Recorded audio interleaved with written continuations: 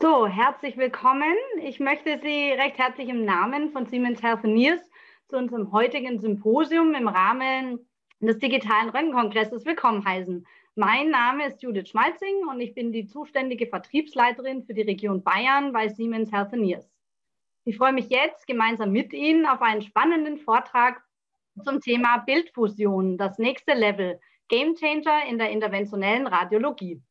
Ich glaube, die meisten von Ihnen kennen Herrn Professor Prapotka bereits, aber für diejenigen, die ihn noch nicht kennen, Professor Prapotka leitet die interventionelle Radiologie am Klinikum rechts der Isar in der TU München. Anknüpfen dann das Symposium im Oktober, in welchem Sie, Herr Professor Prapotka, noch über die Vision von der 3D-Fusionsbildgebung aus Angiographie und CT gesprochen hatten, konnten Sie nun ja zwischenzeitlich auch schon erste Erfahrungen sammeln. Ich bin daher sehr gespannt auf Ihren Vortrag und freue mich auf Einblicke in die klinische Praxis und schöne Beispiele, wie das Hybridsystem Nexaris Angio-CT das minimalinvasive Behandlungsspektrum erweitern kann. Aber bevor ich an Sie übergebe, für alle Teilnehmer vielleicht noch mal kurz der Hinweis: Wenn Sie Fragen haben, nutzen Sie bitte die A- und F-Funktion während der Veranstaltung. Dann können wir am Ende noch mal auf Ihre Fragen eingehen. Ich werde auch gleich meine Kontaktinformationen in den Chat posten und falls Sie generelle Fragen zu Siemens Healthineers haben, können Sie dann gerne auf mich direkt zukommen. Und damit, Herr Professor Prapotka, würde ich nun an Sie übergeben wollen. Ja, liebe Frau Schmalzing, vielen Dank für die einleitenden Worte. Ich gebe mal kurz meinen Bildschirm frei. Ich denke, Sie können das jetzt alle gut sehen. Ein schöner Titel und ich freue mich einfach darauf, Ihnen von den ersten 4 Monaten Nexaris jetzt berichten zu können. Ja, ich würde sagen, wir legen einfach los. Ich habe Ihnen einen Vortrag mitgebracht. Ich spreche erstmal über die technische innovative Bildgebung, die hier momentan am Klinikum installiert ist und noch wird. Dann würde ich Ihnen gerne ein paar Bildfusionsfunktionen vorstellen, das Angio-Hybridsystem, erste schöne Fälle einfach mal zeigen, was man mit so einem System quasi anfangen kann und dann noch ganz kurz über die digitalisierten Eingriffsräume, über die vaskulären Simulatoren zur Zusammenfassung. Also das Angio-CT-Hybridsystem, das hatte ich letztes Mal auch gezeigt, für die, die es aber nicht gesehen haben. Das ist einmal ein CT und dieses CT ist als Sliding Gantry konstruiert, das heißt, es bewegt sich auf Schienen und in einem anderen Raum hat man quasi die Angiographieanlage. Und für normale Eingriffe kann man einfach CT-Eingriffe getrennt durchführen von angiografisch gesteuerten Eingriffen. Bei Bedarf kann man sich dieses CT dann in den Angioraum holen und hat dann quasi alle Modalitäten auf dem Fußschalter. Das zeige ich Ihnen gleich nochmal ausführlicher.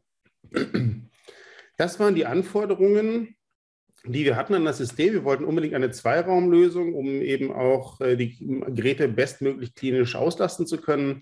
Das Allerwichtigste für mich, die beiden Geräte brauchten diese nahtlose Integration zwischen den Koordinatensystemen, also 2 Großgeräte in 2 Räume zu stellen und eins davon auf Schienen hin und her zu bewegen. Das ist nicht Nexaris. Nexaris ist wirklich diese komplette Integration der Koordinatensysteme, dass ich eben all die Informationen, sage ich mal, des 3D-Verfahrens auch im 2D-Verfahren der Angiographie verfügbar habe. Am Ende kann man es zusammenfassen, ich sehe einfach mehr und kann dadurch präzise arbeiten. Es gibt eine Vielzahl von sage ich mal, Anwendungsmöglichkeiten, insbesondere im Traumasetting, in komplexen Leberinterventionen, im ganzen minimal-onkologischen Setting, aber auch bei den ganzen EVAs und TEVAs gibt es viele, viele Möglichkeiten, dieses Thema einzusetzen. Am Ende kommt das den Patienten zugute. Also das Ziel ist, schneller und sicherer zu therapieren, weniger Komplikationen zu haben und das am Ende dankt einem das der Patient. So viel zu den Simulationen, die wir gerade gesehen haben. Das ist jetzt die finale Installation bei mir in der interventionellen Radiologie. Man sieht hier das CT mit dem CT-Interventionstisch. Hier schwenken wir jetzt durch eine automatische Strahlenschutztür, die gerade geöffnet ist. Und direkt nebendran die angiografische Anlage. Wie gesagt, bei Bedarf schließt man die Anlage, kann mit 2 Teams parallel arbeiten. Für komplexere Sachen bleibt die Wand offen, so wie hier in diesem Video. Und man hat dann eben das CT verfügbar. Was kommt doch auch als Ausblick mal? So ein robotertechnologiebasiertes Multiachsen-Angiographie-System, kurz PHENO. Da werden wir, denke ich, zukünftig auch nochmal drüber sprechen. Gibt es ja schon länger, aber da geht es insbesondere um diese Forschungsschnittstellen und was wir dann quasi mit Navigation und Realtime, sagen wir mal, bidirektionaler Kommunikation machen können. Das ist jetzt aber ein bisschen früh darüber zu reden, weil das ist jetzt gerade der Start des Umbaus. Ab 1.8. geht es dann da los und da wird es, denke ich, auch einige schöne Navigations- und Fusionsthemen quasi geben. Kommen wir aber zum Angio-CT-Hybridsystem Bildfusionsfunktionen. Man hat ja so eine Idee und überlegt sich, wie das funktioniert und was man für Ansprüche hat. Und dann arbeitet man damit und das ist das erste Update jetzt nach 4 Monaten. Erst einmal ist es natürlich komplex. Es sind 2 Großgeräte, die einzeln arbeiten können, aber auch zusammenarbeiten können. Jedes Mal natürlich, wenn man die Strahlenschutztür auf und zu macht, auch wenn sie automatisch sehr schnell fährt, verliert man Zeit. Und man muss quasi die Programme für die CT-Intervention mit der Angiographie koordinieren und die eigentlich Hybrid-Eingriffe identifizieren. Und wir haben das so gemacht, um möglichst wenig einfach Zeit zu verlieren, dass wir eigentlich morgens erstmal starten im Zweiraumbetrieb, die wichtigsten Dinge einfach, sage ich mal, wegarbeiten, dann die komplexeren Eingriffe über die Mittagsstunden bis frühen Nachmittag und dann nochmal, bevor, sage ich mal, es in die Rufbereitschaft geht, die Überführung nochmal in die einzelnen Räume, um, sage ich mal, die Portdarstellungen, die Drainagen, was über den Tag so angelaufen ist, einfach noch wegzuarbeiten. Nachts haben wir die Tür immer offen. Also für Notfälle sind wir nachts immer im Hybridbetrieb. Das ist bei Blutungen sehr praktisch, wenn man das CT direkt verfügbar hat. Kann ich aber später auch noch was dazu sagen. Insgesamt, wenn Sie jetzt im Zweiraumbetrieb sind, also wir müssen jetzt beide Großgeräte getrennt voneinander betrachten. Und wenn wir über Fusion reden, haben Sie noch andere Fusionsmöglichkeiten. Sie haben eine 3D- und 2D-Fusionsmöglichkeit oder 3D-Fusionsmöglichkeiten im CT allein. Das ist einmal mit Voraufnahmen einfach Matching über das Topo oder wenn Sie es komplexer haben mit einem nativen oder kontrastverstärkten CT. Anschließend, also Sie können sich da ein MRT einladen, ein PET-CT einladen. Sie können sich da eigentlich einladen und fusionieren, was Sie wollen und können dann CT-fluoroskopisch einfach weiterarbeiten. In der Angiographie haben Sie dieselben Fusionsmöglichkeiten. Hier kann man natürlich entweder in 2 von um 90 Grad gekippten Ebenen voneinander durchleuchten und die knöchernen Strukturen zur Deckung bringen. Oder Sie können Dyna-CT fahren über die Region, die Sie interessiert und die natürlich dann mittels CT oder MRT matchen und können dann weiterarbeiten. Und zwar hier vaskulär, sag ich mal, plus minus Dyna-CT-Funktionen. Als ich es angeschafft habe, habe ich mich gefragt, wofür braucht man wirklich die Dyna-CT-Fusion oder Funktion, wenn man ein vollwertiges CT da hat. Aber das Ganze funktioniert eben nicht ohne diese Funktion. Und zweitens, wenn man mal eben schnell nochmal gucken will oder abschließend eine Kontrolle machen will, ist diese Dyna-CT-Funktionalität einfach sehr hilfreich. Perkutan auch möglich, Biopsien oder perkutane Interventionen durchzuführen in der Angio mit das Needle Guidance. Ich sage mal, das funktioniert, aber man leistet sich ja nicht so ein Gerät, wenn man dann und sagen wir, die Möglichkeiten hat, ein vollwertiges CT zu haben, um dann das irgendwie perkutan zu machen, ohne Realtime-Korrektur. Ja, diese Interventionen fairerweise werden dann eher perkutan, CT-fluoroskopisch gesteuert durchgeführt. Warum reiche ich darauf so rum, auf diesen Fusionsmöglichkeiten? Jetzt nur mal als Beispiel, die S3-Leitlinie HCC hat die Bedeutung auch an Biopsien deutlich nochmal herausgestellt. Und das sehen wir immer mehr. Das allein Probenentnahmen ist jetzt kein sexy Thema, weil das einfach Basis ist, aber es wird immer wichtiger. Und diese Biopsien zu entnehmen, genau zu entnehmen und vielleicht auch in Korrelation mit dem PET-CT oder mit dem MRT, ist das eigentlich, was wir regelmäßig machen. Und da hilft es einfach, wenn man diese Fusionsmöglichkeiten hat. Ein kurzes Wort noch zu Niedrig-MAS. Das sind immer Bilder, die Siemens nicht gerne sieht. Das ist so rauschig, so komische Bilder. Da ist ein ganz toller Detektor drin, der uns ermöglicht, mit wenig MAS einfach Bilder zu machen. Und man kann hier anhand der Organstrukturen quasi navigieren. Also wir navigieren eigentlich im Planungs-CT, jetzt hier ein natives, aber es gibt auch kontrastverstärkte. Und dadurch kann man einfach für den Patienten, klar, aber noch wichtiger für die Interventionalisten, die bis zu 12 Stunden daneben den Geräten stehen, einfach die Dosis sparen. Und das sieht man hier, wie gering das DLP quasi ist, wenn man diese Reduktionsmöglichkeiten einfach nutzt. CT alleine quasi Optimierung der Eingriffe eben durch die Steuerungsmöglichkeiten des Eye-Controls, die multimodalen Fusionen und das insbesondere bei den Tumorbiopsien wichtig. Wenn man sich jetzt nur mal die invasive Diagnostik ein bisschen innovativer anguckt, kann man auch Lipidolmarkierungen angiografisch durchführen, anschließend direkt die Biopsie im CT. Und ja, das Lipidol kriegen die Pathologen wieder rausgewaschen. Wir können über transjuguläre Leberbiopsien, Tumorbiopsien sprechen. Bei blutungsgefährdeten Biopsien in Risikobereichen machen wir das direkt in Coiling-Bereitschaft. Und auch sehr wichtig, aber oft vergessen, wenn Sie lokal vor Ort im Hybridsystem sind, Sie brauchen nur 1/10 Kontrastmittel. Das heißt, Sie können Truncus ciliacus, wenn Sie es auf die Spitze treiben, mit 1 ml km darstellen. Für die Gefäße, wenn Sie ein bisschen vorspritzen müssen, brauchen Sie, sagen wir mal, bis zu 10 Milliliter. Insgesamt deutlich kontrastmittelschonend. Das sind so die Werbeversprechen, sage ich mal, der Firma. Schnelles Umschalten, sicheres Handling mit intelligentem Auffahrschutz. Ja, stimmt. Die Frage ist halt, was ist schnell? Man braucht schon ein bisschen Wechselzeit einfach zwischen CT und Angio. Man muss erst das CT beiseite fahren, kann dann die Angio wieder benutzen. Klar, wenn man in derselben Region arbeiten will, muss ein Gerät weichen, das ist ganz klar. Und Auffahrschutz muss man einfach ein bisschen aufpassen, da muss man das Team gut trainieren. Es gibt einige Strukturen, wie der Untertischstrahlenschutz zum Beispiel, die das CT schon beschädigen könnten, wenn man darauf nicht aufpasst. Es gibt so ein paar flexible Dinge, die dann nicht in diesem intelligenten Auffahrschutz drin sind. Das wird sich aber, glaube ich, über die nächste Zeit einfach lösen, beziehungsweise man muss das Team dementsprechend trainieren. Sofortige Fusion mit gemeinsamem Koordinatensystem, absolut, funktioniert perfekt. Weniger Zeit und keine Strahlendosis für die Bildfusion. Absolut richtig. Aber wenn ich natürlich eine adäquate Voruntersuchung zum Vergleich habe, ist garantiert eine 3D-, 2D-Registrierung strahlenschonender insgesamt für den Patienten, als wenn ich ein vollwertiges CT quasi im Hybridsystem fahre. Da ist so ein bisschen einfach, muss man aufpassen auf den Strahlenschutz. Man kann immer alles machen, muss aber gucken, ob man nicht viele dieser Voruntersuchungen auch durch die intelligenten Fusionsmöglichkeiten einfach sehr gut nutzen kann. Insgesamt das Eye-Control in beiden Bereichen, also am CT-Interventionstisch als auch in der Angio. Was etwas nervig ist, dass quasi im CT-Bereich dieses Eye-Control kabelgebunden ist, sowohl Fußschalter als auch das Eye-Control selber. Das lässt sich zum aktuellen Status noch nicht anders ändern. Dafür hat man im Hybridbetrieb aber dann alles wireless, wo es ja auch bei komplexeren Interventionen eher wichtiger ist. Kommen wir aber jetzt mal von diesen ganzen Simulationen zum Live-Betrieb. Das ist unser erster Patient. Das war wirklich am ersten Tag Go Live. Eine ziemlich extreme Nierenblutung von auswärts. Hier haben wir die ganze Planung quasi mittels CT durchgeführt. Der Patient kam direkt zu uns und dann quasi nach Vessel Navigation den Patienten embolisiert. Ging relativ schnell und mit einem guten Outcome für den Patienten. Was ich Ihnen gerade gezeigt habe mit diesem Eye-Control, was heißt denn das eigentlich im Hybridbetrieb? Was für Funktionen haben Sie eigentlich alles? Sie können vollwertiges CT fahren, Sie haben die CT-Fluoroskopie, Sie können normale Angio fahren, als auch das Dyna-CT. Und das Einzige, was Sie wissen müssten, dass wenn Sie zwischen CT und Angio einfach hin und her wechseln, dass Sie Zeit verlieren. Und am Anfang beträgt das, wenn man auf vieles achtet, vieles lernen muss, ungefähr 10 Minuten.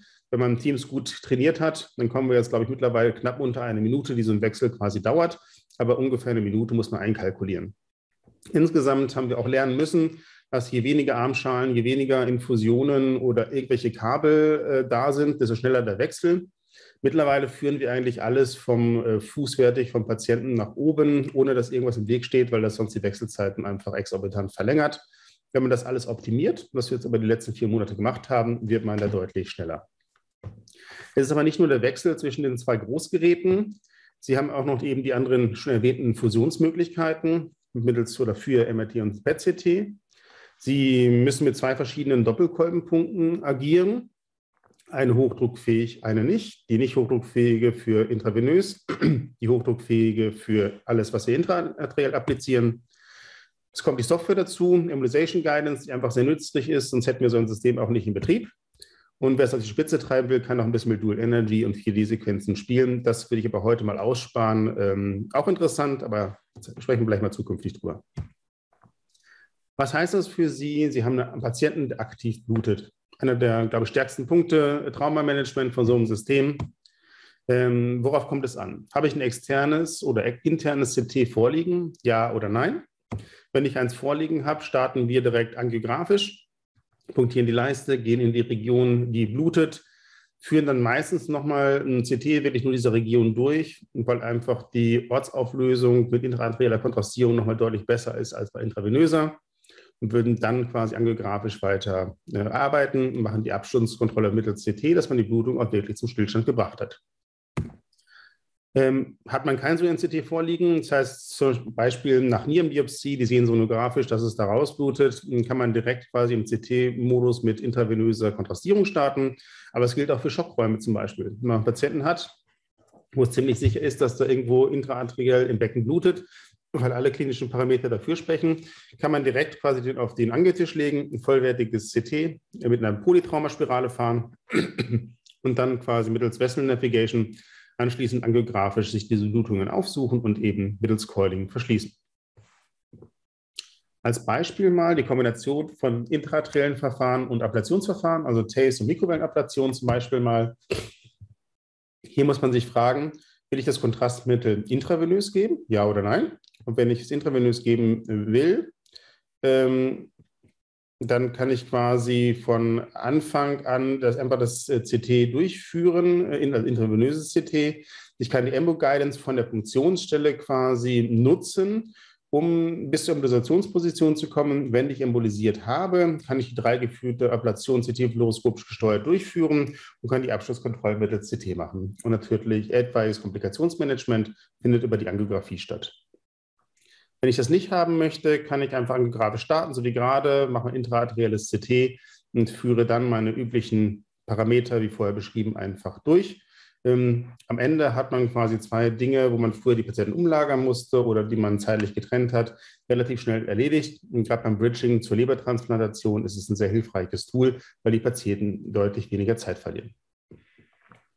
Mal ganz kurz mitgebracht, so ein Fusionsvideo einfach. Sie haben hier die Möglichkeit, zum Beispiel den Tumor in der rechten Leber zu sehen. Man sieht hier schon, die bunten Linien sind die Vessel Navigation, wo die Feeder quasi eingezeichnet sind. Sie können jetzt hier oben zwischen den beiden, sage ich mal, Modalitäten switchen, und zwar vom MRT auf das CT. Hier sieht man ein bisschen besser die eigentlich Gefäß-Guidance mit der Einzeichnung der Feeder. Man kann sich das quasi im 3D-Modus anschauen. Das ist aber jetzt nur, um schöne Bilder, sage ich mal, haben zu wollen. Meistens schaue ich mir das in axialer Schnittführung an. Und dann gibt es natürlich die Möglichkeiten,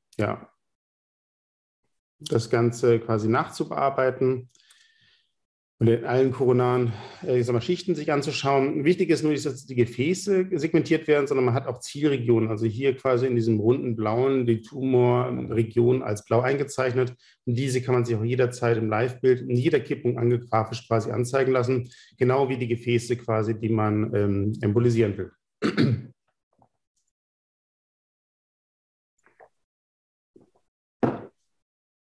Wenn Sie jetzt mal absichtlich die automatische, das Matching verschieben, das einfach nicht mehr konkurrent machen, man muss wirklich sagen, diese automatische Fusionierung funktioniert exzellent.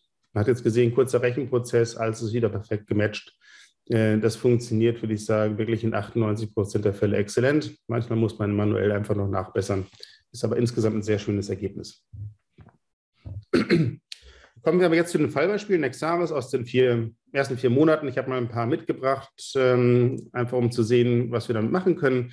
Niedrig MRS habe ich Ihnen schon gezeigt, reicht vollkommen für die Biopsien, aber kommen wir zum ersten Fall. Zum Beispiel konventionelle Technik, transjuguläre Biopsie, hier eine transjuguläre Nierenbiopsie aufgrund der Blutungskomplikationen. Und natürlich kann man angiografisch sich die Strukturen aufsuchen, kann hier auch quasi die Kapsel der Niere identifizieren. Wichtig ist es nur, deswegen macht man es ja transjugulär, man darf nicht rausstechen.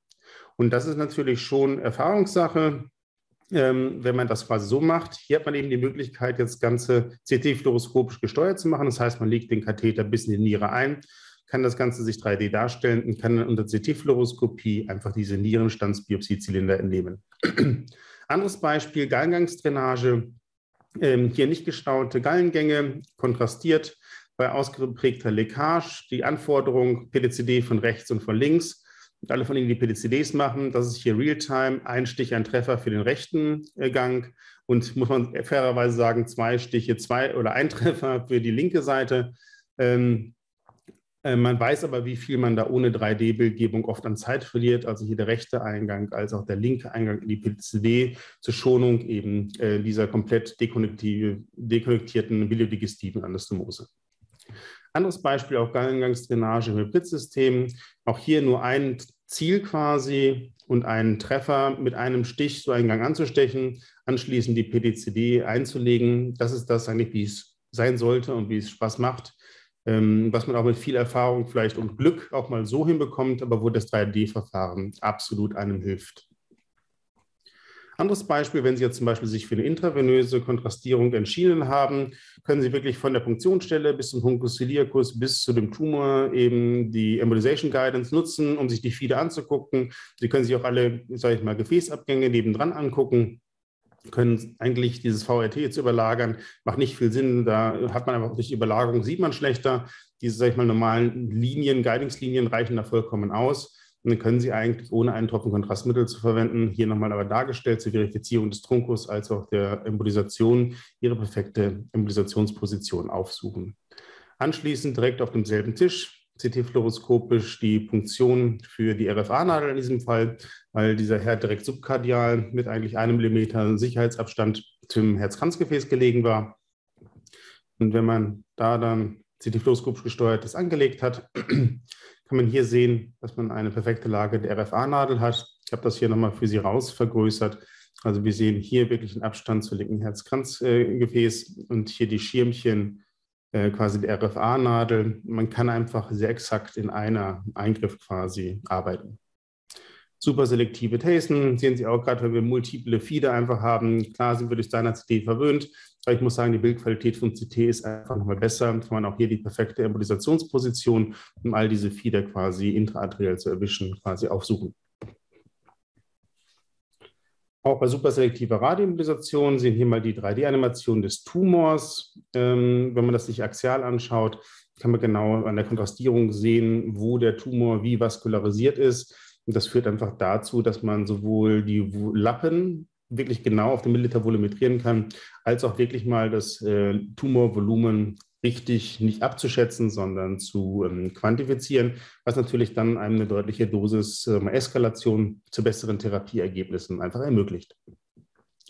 Ein anderer Fall, auch die Tipps führen wir mittlerweile CT-fluoroskopisch gesteuert durch. Das heißt, man kann eigentlich nicht mehr aus der Leber herausstechen, man muss es auch nicht unbedingt CT-fluoroskopisch machen. Es reicht oft schon, wenn man ein CT mit der liegenden Nadel hat und wenn man wirklich weiß, wo das Grenze der Leber ist, weil das, wo Patienten zu Schaden kommen, ist, wenn man mal aus der Leber raussticht. Das kann man hier wirklich verhindern, weil ich kann mir so Fortader, Hepatika, Risikostrukturen einfach einzeichnen und kann mich dann natürlich atemkorrigiert auf diese Linien einfach verlassen.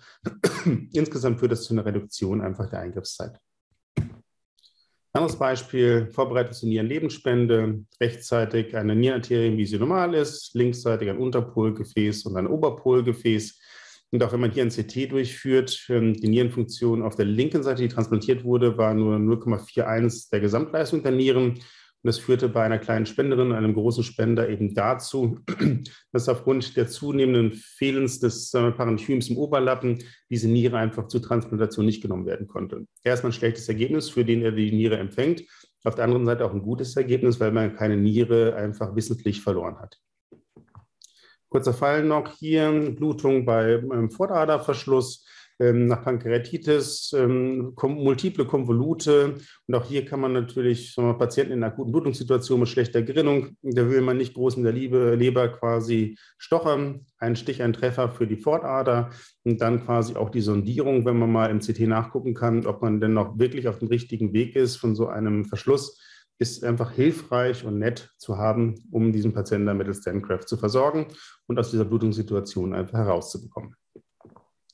Ganz kurzes Wort noch zu digitalen Eingriffsräumen, weil das, denke ich, auch immer mehr eine Fusion ist von unterschiedlichen Bildgebungsmodalitäten und Leute, die sich diejenigen angucken. Das Honinukleus, abgekürzt kann man sagen, alles, was einen Stecker hat, kann man da anschließen. Das kann man auch nutzen, insbesondere für Lehre, aber auch für Remote Proctoring. Okay, das sehen wir jetzt einfach mal hier. Das sind zwei französische Kollegen. Jedes Mal muss ich den Ton hier ausmachen. Und man sieht das Live-Bild, man kann die Referenzbilder sehen und auch der Kollege kann hier quasi Risikostrukturen oder Dilatationsareale einzeichnen hier auf seinem Laptop und das gleiche geschieht quasi in Angiographie. Hier hoffe ich mir auch gerade im Nachtdienst mehr zu Remote Proctoring einfach die Sicherheit zu erhöhen und auch diese Live-Daten einfach kann man durch Nexaris in dieses System quasi einspielen. Und wie ich schon gerade gesagt habe, alles relativ komplex zu bedienen. Wir machen ja sehr viel Aus- und Weiterbildung an Simulatoren. Letztendlich glaube ich, aufgrund der Komplexheit, die so ein Angio-CT-Hybridsystem mit sich bringt, sollte man das fast in die CT-Komponente erweitern, um dann eben auch Leute nicht direkt so wie uns dann am Gerät lernen zu lassen, sondern möglichst viel auch vorher schon von diesen Abläufen, die sehr gut zu koordinieren sind, die man einfach nur diktatorisch einhalten muss, für ein perfektes Ergebnis einfach zu trainieren. Und damit komme ich zur Zusammenfassung ganz kurz. Ich denke, es ist ein wahnsinniger Mehrwert, dass wir, wenn wir 2D mit einem 3D-Verfahren kombinieren, ich sehe einfach mehr und kann dadurch präzise arbeiten. Die Fusionsmöglichkeiten ermöglichen mir einfach weitere Informationen. Wenn ich mehr Informationen habe, kann ich auch wieder besser therapieren. Am Ende ist es schneller und sicherer für die Patienten. Und wir haben, denke ich, auch zukünftig mehrere neue minimalinvasive Therapieoptionen. Ja, und damit möchte ich mich für Ihre Aufmerksamkeit bedanken und stehe für Fragen zur Verfügung. Super, vielen lieben Dank, Herr Professor Prabotka, für den sehr interessanten und eindrucksvollen Vortrag. Wir haben noch ein bisschen Zeit für Fragen. Da sind auch zwei aufgelaufen in der F&A-Section, wenn Sie die vielleicht mal kurz anschauen wollen und eventuell beantworten können. Bisher hatte ich noch keine Zeit, aber ich schaue mal ganz kurz. Also ich kann es Ihnen auch vorlesen. Das eine ist, benutzen Sie Deep Doses Estimation? Aktuell noch nicht. Kurze Antwort. Genau. Und die andere Frage, eine Testfrage, Einfluss und Hilfe künstlicher Intelligenz, insbesondere der Monte-Carlo-Statistik. Das muss ich mir mal genau angucken. Da bin ich jetzt gerade überfragt. Also Hilfe künstliche Intelligenz, insbesondere Monte-Carlo-Statistiken. Bin ich jetzt überfragt, aber vielleicht kann der Kollege mir noch mal ein bisschen mehr Informationen geben, das genau zu beantworten. Also was wir wirklich machen, wir arbeiten quasi an der Analyse von den Live-Bildern mit künstlicher Intelligenz, die quasi sich die Durchleuchtungsoptimierung, die Einblendungen, die Körperstrukturen, die Devices und so weiter anschauen. Ich weiß jetzt aber nicht, ob das die Richtung ist, in die das gehen soll. Das andere sagt mir jetzt persönlich nichts. Ja, kann man vielleicht im Nachgang. Können wir gerne im Nachgang einfach eine E-Mail schreiben, können wir uns gerne austauschen. Hört sich auf jeden Fall sehr spannend an. Genau. Dann vielleicht noch eine andere Frage.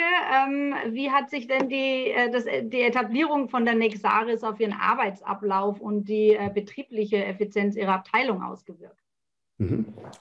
Also erstmal muss man sagen, dass wir ohne Sicherheitsnetz gestartet sind. Wir bauen ja gerade, hat man gesehen, gegenüber um. Und wir haben eigentlich eine Woche Übergang gehabt.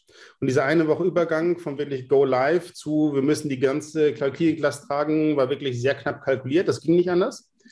Und was ich sagen muss, dass bisher, toi, toi, toi, keines dieser Großgeräte schlapp gemacht hat. Also das ist immer die Gefahr. Es hat beides funktioniert. Es funktioniert nach wie vor. Insgesamt muss man seine Arbeitsabläufe, wie ich das gerade auch schon dargestellt habe, ein bisschen anpassen. Man muss ein bisschen mehr planen. Es ist komplexer. Das habe ich öfters auch vorher gehört. Man muss wirklich sich genau angucken, das Programm vom nächsten Tag, was ist quasi an einem Gerät durchzuführen, wo sind wirklich Hybridmöglichkeiten. Natürlich wäre es schön, alles im Hybridmodus quasi durchzuführen, aber wir haben natürlich auch einen Versorgungsauftrag, müssen die Patienten gut versorgen und das würde von der zeitlichen Menge einfach nicht ausreichen. Da bräuchten wir halt 2, 3 von diesen Systemen. Und ich glaube, die richtige klinische Nutzung ist ein Balanceakt. Und da braucht man meines Erachtens einfach einen Koordinator, der das Ganze einfach wirklich koordiniert, wo alle Strippen zusammenlaufen und der den ganzen Tag einfach von morgens bis abends gestaltet. Wenn man das wirklich macht, funktioniert das sehr gut. Super.